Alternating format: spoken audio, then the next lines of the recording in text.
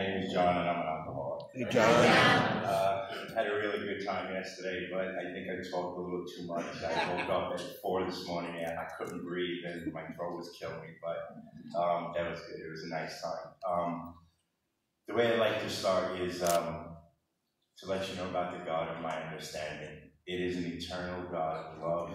It is endless. It is with me every single second of every single day of my life.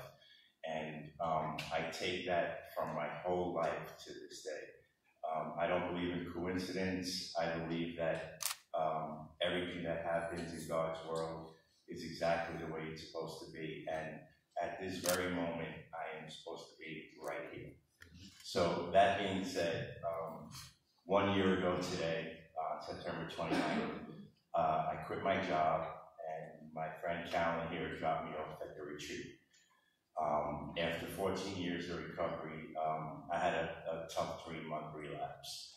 But I like to go back to 2004 when I came out here.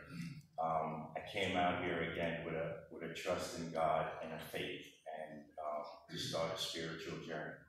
My friend Jessica here brought me to this church, and I've met so many people that today are still in my life, and I'm extremely grateful.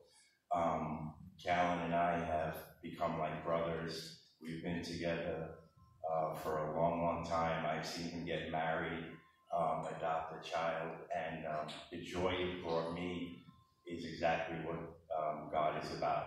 Two friends that truly love each other and care about each other's lives, and he was there for me too in my struggle. I think the biggest thing is that if that relapse made any sense to me, it's I've never honestly talked to anyone in my whole life.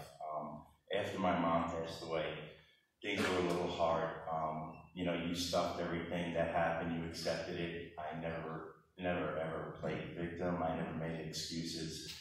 That's the way I just thought things were supposed to be. When I came out of the retreat, God blessed me with this angel. This angel is somebody that I completely trust and that I can talk to. And I'm going to just give you a quick example. When my mom was sick, she had asked her brother for his kidney. And this was in the 70s. I didn't think much of it at the time, but he had said no. And he lives in North Carolina. And my mom got another kidney, and her body rejected it, and she passed away.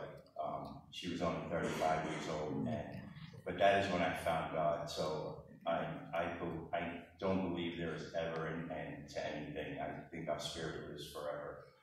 But what happened was, over the past year, I think God truly wants to give all of us peace and peace of mind. And about a couple of months ago, I was talking with this angel. We were having a conversation. We were talking about that, and I guess it came up to the forefront in my mind. And I haven't spoken to him in over 20 years. And we were sitting here, and they were doing the prayers for the community. And there were two gentlemen sitting right over there. And one of them said to the other one, I'm here today because my brother gave me his kidney. And a little light went on, and I'm sitting where I always usually sit. And I went home that day, and I called my uncle, and I told him how much I loved him and that I missed it. And I came to peace with something that I didn't even know was there until I started talking about it. I've been at peace over this past year, and I believe that's the reason. I think God gives us everything that we need, and this angel is in my life so I can continue to talk. It's helped me. This past month, I learned something about myself. A lot has been going on. One of my uncles passed away. The manager of my store had to go to Oklahoma to see her dad die, which he did last week. We had a bunch of new people in the store, and all these things that were going on around me didn't matter.